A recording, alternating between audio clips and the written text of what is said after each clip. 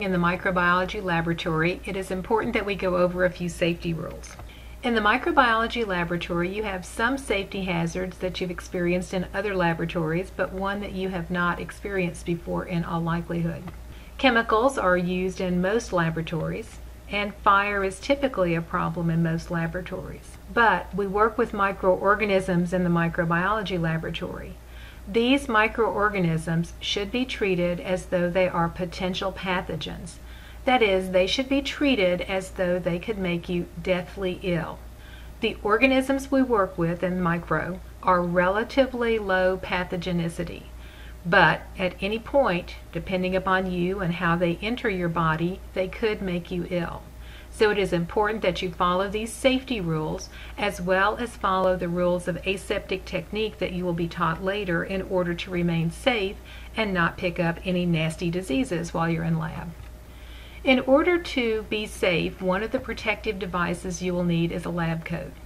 The lab coat will be worn while you're in lab, will not be worn outside of lab, and most students find it perfectly all right to leave the lab coat in lab in between labs. They don't take it anywhere with them.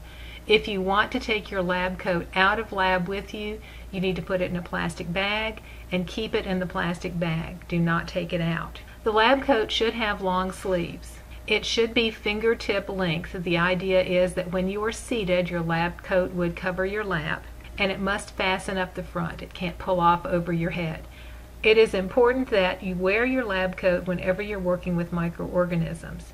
Should microorganisms splash or get onto your clothing somehow, the lab coat is the barrier between you and the clothing that you will wear every day.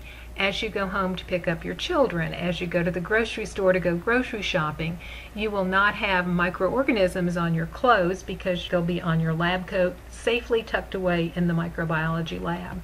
Safety goggles are required in some laboratories, but we use such small quantities of chemicals in such a controlled environment that they will not be required for microbiology lab. Some labs make you wear gloves when you're handling specimens. We think it's a good idea for you to use them when you're staining because the stains are pretty permanent. They stay on your hands for a while if you get your hands stained. Typically, your intact skin is a sufficient barrier against microorganisms, so there really shouldn't be a need to wear gloves while you're handling the organisms in lab. However, gloves are provided if at any time you feel the need of them. One of the laboratory safety rules, and a very important practice to get into no matter whether you're in the micro lab or not, is hand washing. You should wash your hands before and after lab, particularly after lab. To wash your hands properly, you need to remove all of your hand jewelry, unless it's a plain wedding band, and wet your hands with warm water. There's nothing magical about warm water. Hot water and cold water are simply a little harsh and may cause your hands to chap. And if you have chapped hands, then you don't have that nice intact skin barrier. Warm water is simply more skin friendly. You want to use soap, and we use liquid soap because only the soap that you're using gets on your hands. The rest of the soap in the container remains uncontaminated with any organisms that might be on your hands. You want to work up a good lather. The most important part of hand washing is not that soap kills germs, which it really doesn't, but that you are using friction. The soap breaks down the oils on your hands. Bacteria are trapped in those oils. If you break down the oils and use some friction to scrub and remove the bacteria, then when you rinse your hands, most of the bacteria go away in the rinse water. As you're washing your hands, you want to make sure you wash all the surfaces, get down in between your fingers, scrub your fingers really well. They say you should wash your hands for at least 20 seconds, scrub really nicely. That's long enough to sing the alphabet song or happy birthday, which are always good ways to make sure you're washing your hands long enough. When you have finished that nice friction scrubbing of your hands, you want to rinse your hands and let the water run from your wrists to your fingertips. Your wrists are the cleanest part of your hands at this point, and as you wash bacteria away, you will wash from clean to dirty. Your fingertips are always going to be one of the dirtiest parts of your body because they're the first thing that comes in contact with the outside world. Once you have washed your hands, you'll want to get a paper towel and pat your hands dry. Again, working from wrist to fingertip. You will disinfect your table before and after lab. This will simply give you a nice clean workspace as you start lab and will leave a nice clean workspace after lab. You need to minimize the material that you bring to the lab table. There will be an area in the lab that will sort of be our clean zone. This is where you will leave your book bags and all of your personal items. You should not bring any personal items to the table. This includes cell phones, iPads, or anything like that. All you need is your lab manual or the pages from the lab manual that we're working with that day and something to write with. If you have any cuts, you should cover them with a Band-Aid. If your hands are broken out, if they're chapped, if there's a rash on them, this is a time that you would wear gloves when you're handling cultures. Otherwise, as long as your skin's in good shape, gloves are not a necessity. If you have long hair, keep it tied back. It's just safer in the laboratory. It can run across the bacticinerator and potentially get a little fried. Hair can trail through your cultures. This does two things. It contaminates your culture, but more importantly is it puts the bacteria on you, and you're going to walk out of the lab with some of that bacteria on you. Not something we want to have happen. If you have exceptionally long facial hair, you also want to make sure that that stays out of the way in lab. We don't need any dangly jewelry. If you're wearing long necklaces, tuck them inside your shirt so that they don't dangle into your cultures. Also, as we mentioned in hand washing, you don't want any rings on your fingers when you're washing your hands. You really don't need to be wearing them during lab either.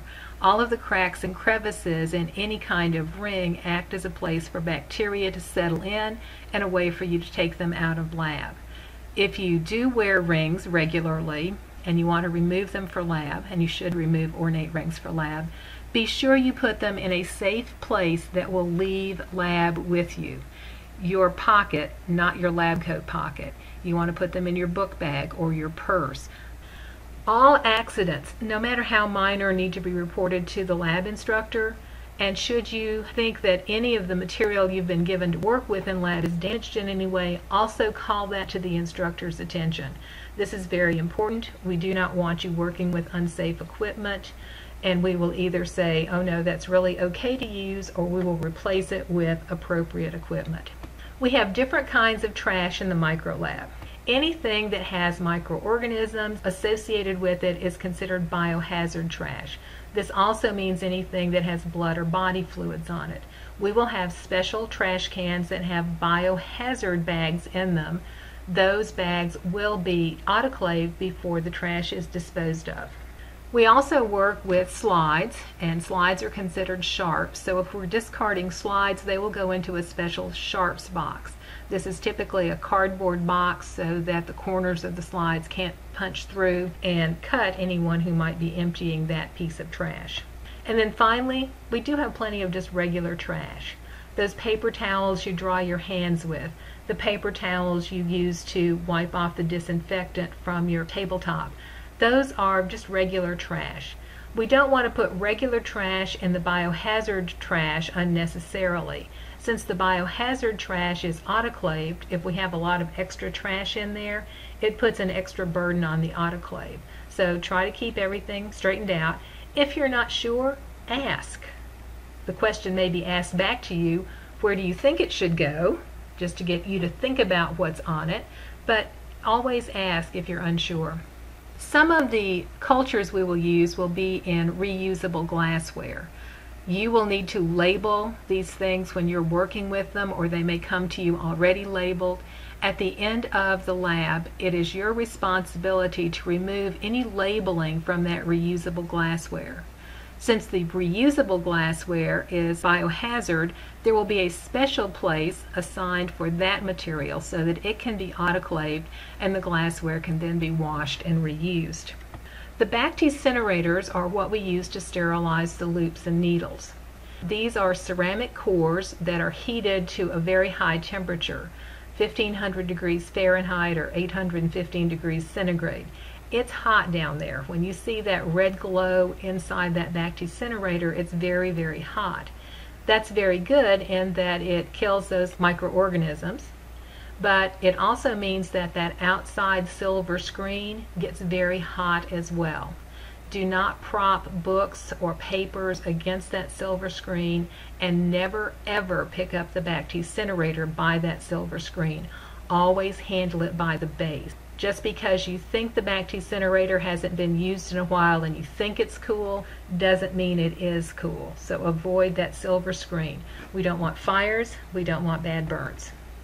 You need to remain NPO during lab. NPO is a medical term that means nothing by mouth. This means that there is no eating in the laboratory, there is no drinking in the laboratory. You do not apply any kind of cosmetic, including chapstick or lip balm. You don't really need to chew gum in the laboratory.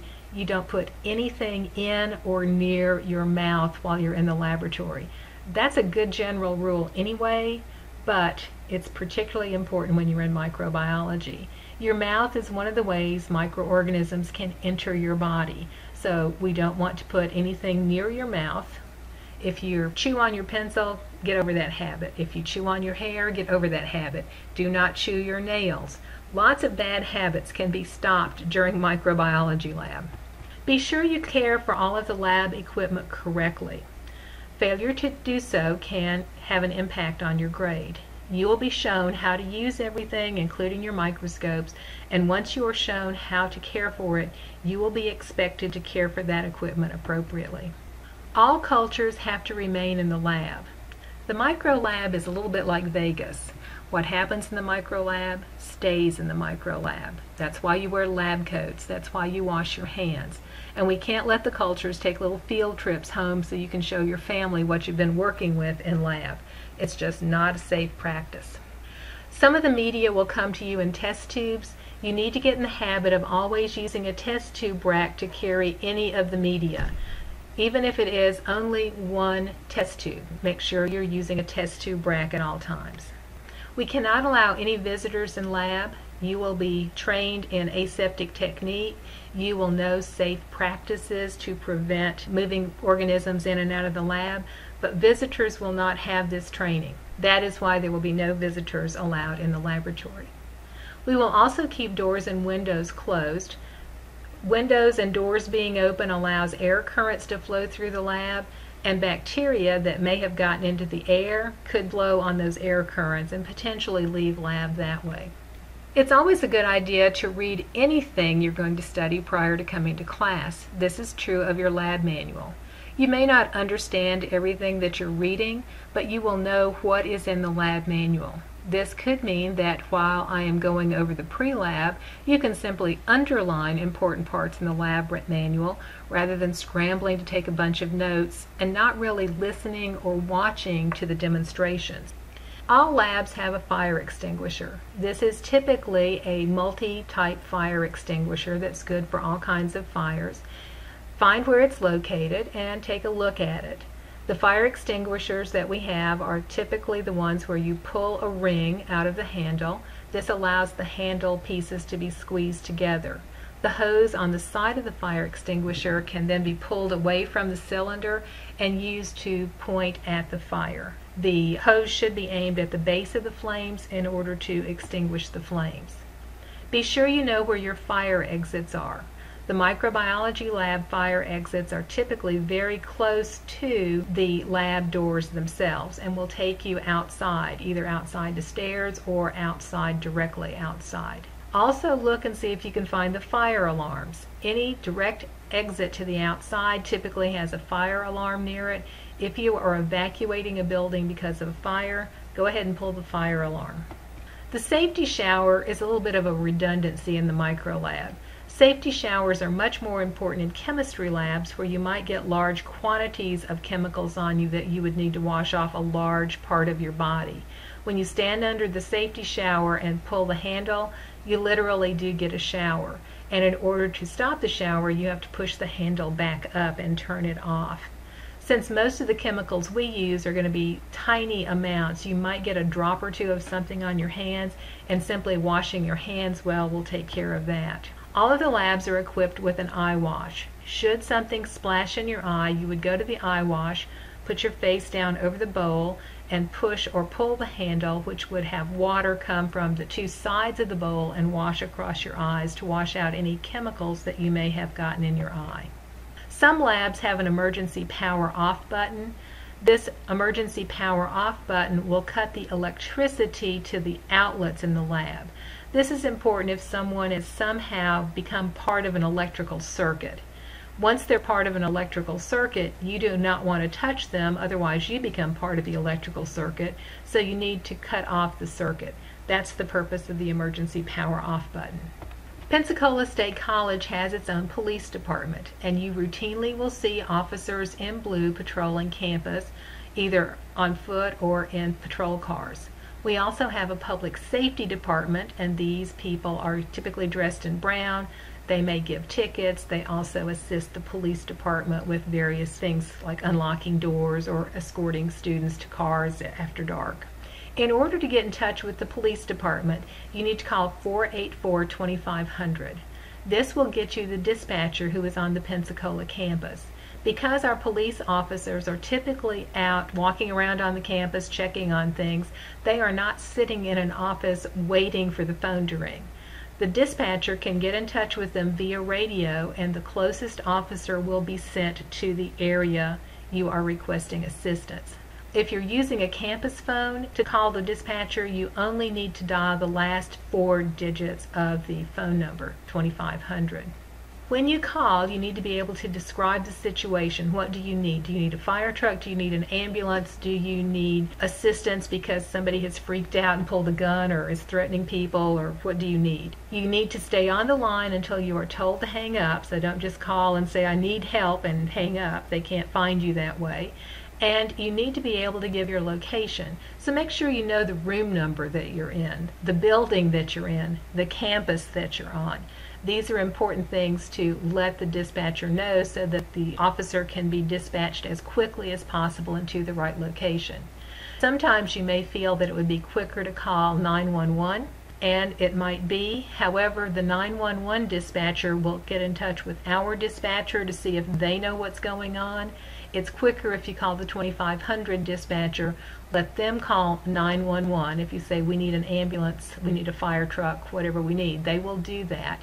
If you call 911 first out of habit, that's fine, but just remember to immediately call the campus dispatcher so that they know to expect fire trucks or police or somebody coming into the area.